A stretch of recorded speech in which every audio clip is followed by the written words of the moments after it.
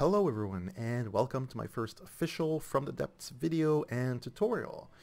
So as I've done in the past, you will be able to find timestamps in the comments and or possibly in the description to navigate the guide easier, because I will be covering breadboards quite in depth. Haha. So what are breadboards? Breadboards are basically like programmable blocks that don't actually use a programming language per se. It's a graphical interface, it's visual, and all you need to get by is baby math, like middle school and high school level math. I'm a humanities guy, and I more than get by with breadboards. And that's why I believe everyone can learn and use breadboards. So first of all, you're going to need to pick a breadboard because there are two kinds of breadboards. The first one is in the Control tab. Right here is the standard breadboard. And the second one is the AI breadboard in the AI tab. There we go. The differences. Basically, as you can see right now, the AI breadboard needs an AI connection. Otherwise, it doesn't work. Now, that's technically a weak point, but there are options that are only available on the AI breadboard that are not on the standard breadboard. So if we look, you can press Q to access the interface. And as you can see here, we've got a certain number of options. And we have the circuit board, basically, which is where you do your air quotes programming.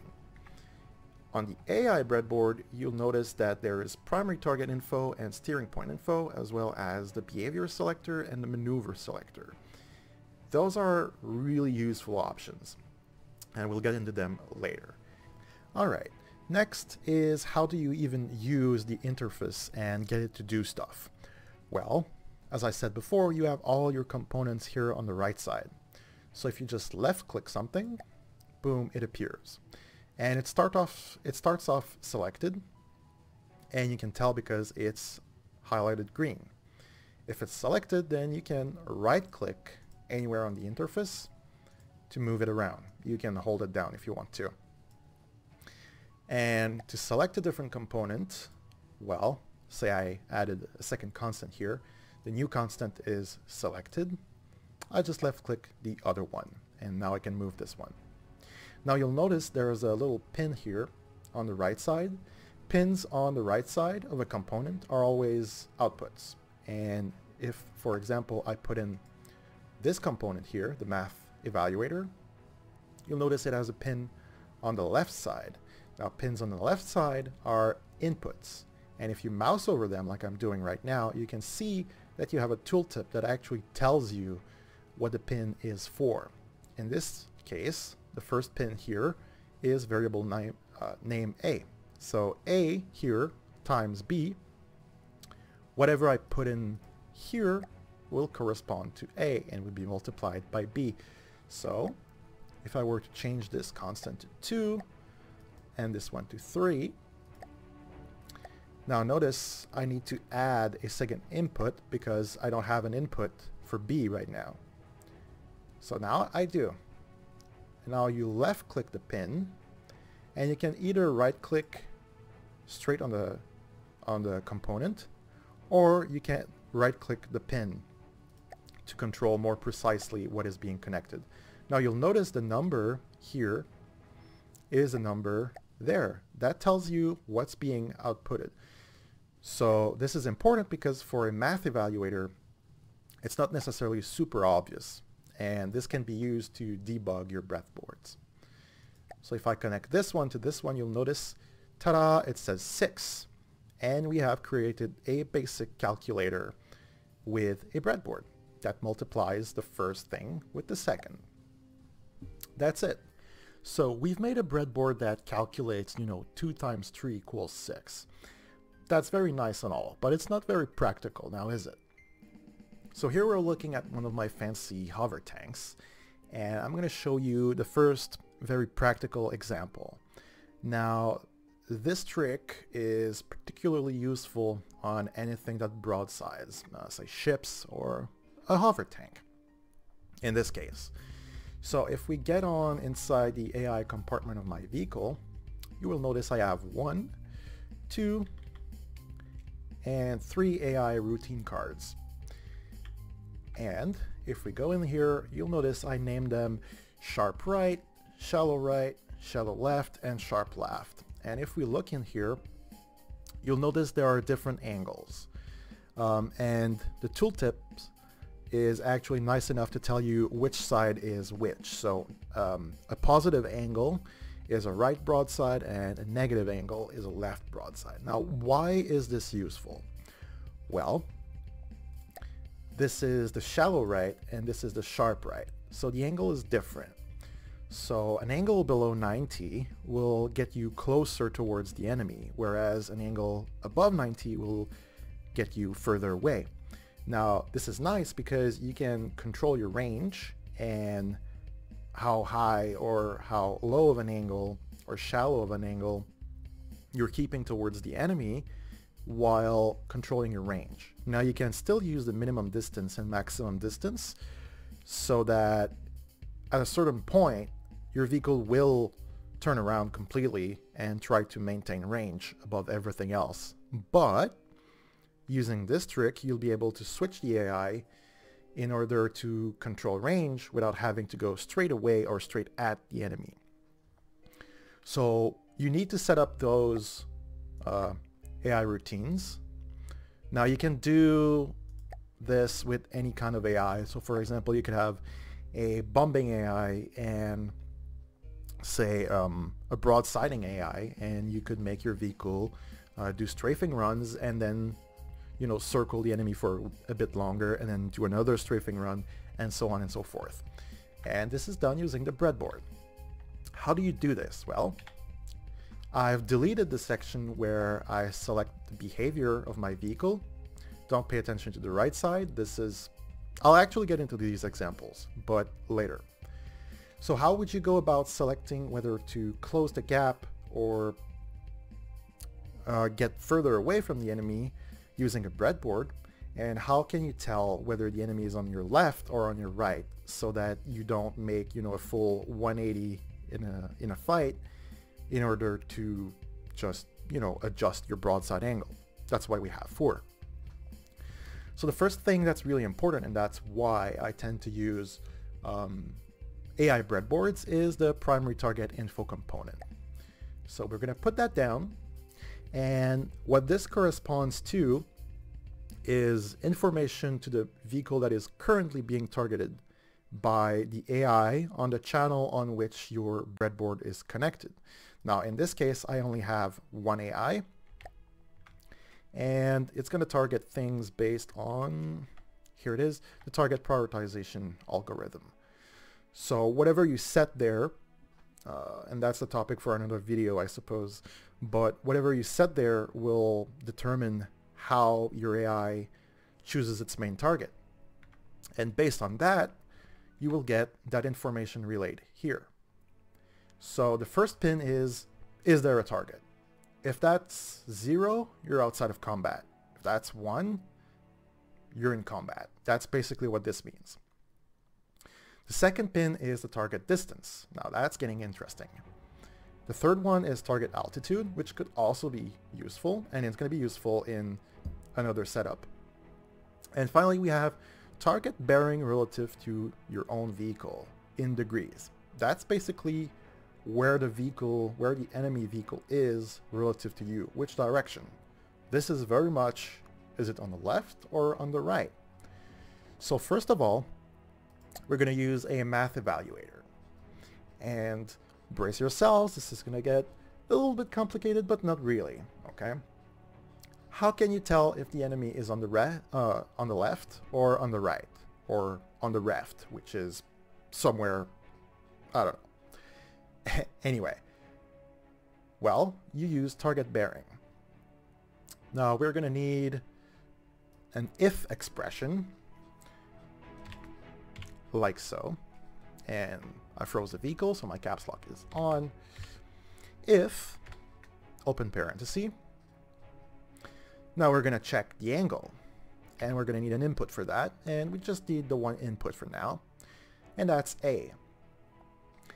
If A is less than 0, then, comma, 1. If not, 0. Close the parenthesis. What does this do? Well, if I feed target bearing into there, and it's less than 0, that means the enemy is on the left side of the vehicle. That's just how From the Depths operates, right? 0 is straight in front, anything positive is on your right, like on a typical table, and the negatives are going towards the left. So if it's less than 0, A, which is the first pin here, comma, and then the first number, or anything. You could put a variable in here. In fact, I often do. You can see that there. It's going to output 1. And then, comma again, 0. That is if the condition is not true. So, open parenthesis, your condition, comma, whatever you want to be the value if the condition is true, and comma, whatever you want it to be if your condition is false. So if I do that, I can have a signal of 1 if the enemy is on my left. Well then, behavior selector,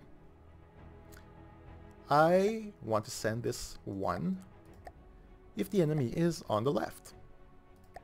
Boom. If the enemy is on the left, I set up a behavior for a left broadside. This way my vehicle doesn't do a half circle to get into broadsiding angle. But wait, there's more, because I said this was to control range. So this is actually a little bit early. We're going to remove the linkage, and we're going to add another math evaluator. Bear in mind, you could actually do this with a single math evaluator because you can have an AND expression in there, and you can have a second condition. I'm going to put it as a second evaluator just to make things a little bit, cleaner, but you can definitely do it that way. So now what we're going to do is evaluate the max range of our vehicle, or broadside, or at least the range we would like to, start getting closer to the enemy if we're past that range. Now, here's where it gets interesting. I'm going to use B, and I'm going to say if B is more, or actually we have shallow left there, which is the expression, or basically the vocabulary I use to remind myself that shallow is, getting away from the enemy.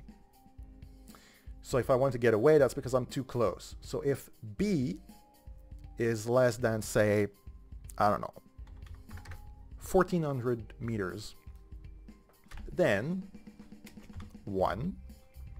If not, 0. That's it. And actually this is wrong. I went a little bit too fast. I'm going to say why A? Because there's two conditions, right? A could be 1, but it could also be 0. I'm going to put this here. So B is my range, and my range I get from target distance. And B is this pin. Boom. Now it's able to determine whether the condition is true, but it doesn't know what A is. A is whether or not the enemy is on the left. So in this case, I have two conditions. If the enemy is on the left, then output 1. If not, 0. Nothing happens. If the enemy is also 1,400 meters or closer, then it outputs A. Why am I doing this? Well, if I don't do it this way, then if I put 1 here and I connect it to shallow left, anytime the enemy is within 1,400 meters, it's going to go for a left broadside. That's not what I want. I want it to be both if the enemy is on the left and if it's within 1,400 meters. Turn this on. So by putting in, and it's not working for whatever reason. Okay, there we go. So if I put in A, then A can be 1 or 0 depending on whether the enemy is on my left or not. And it turns out if I feed 1, into this, it's going to activate this behavior. Now I just need to do this 3 more times. So again, if a is less than 0, then 1, if not, 0. And then again, if b. Now this time I'm going to say, for example, I want to stay within 15 to 1400 meters. So if it's greater than 1500 meters, A, if not, 0. Behavior selector, sharp left. Feed this in there, add my input. Now this can be used multiple times, just like this, and then connect it to that. And, oh, I didn't connect that. I noticed because there should be numbers here if it's working, and there were no numbers here. So in this case, it's the angle, and boom. And now it's able to manage its range on the left side. And I could show you, basically. I would do the opposite for the right broadside. If A is greater than 0, then 1, if not, 0. And then I just repeat this, but I use the right side instead, for example. And that will make my vehicle select its broadside angle based on range and where the enemy already is. Now, you can use a value different from 0 in order to create a preference. For example, I could go A is less than minus 30. I changed this one as well for minus 30 and minus 30. Now what this does, that means up to 30 degrees on the left. Okay. Actually, I'm going to put up a paint picture on your screen about now.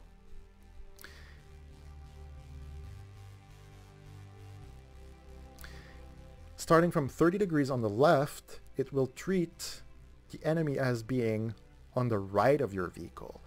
This means if the enemy is roughly in front of you, but not clearly on one side or on the other, it will prefer going for a right broadside. Now this is kind of nice because this means that if your vehicles are kind of headed towards the enemy but not, you know, decidedly left or right, they will prefer one side, which means that your vehicles will all broadside in the same direction, which means they're less likely to come, you know, face to face. And as long as you have different ranges, they'll just stay together and fire at the enemy. Now bear in mind, this could also mean that your vehicles are one behind the other and trying to fire through each other to hit the enemy.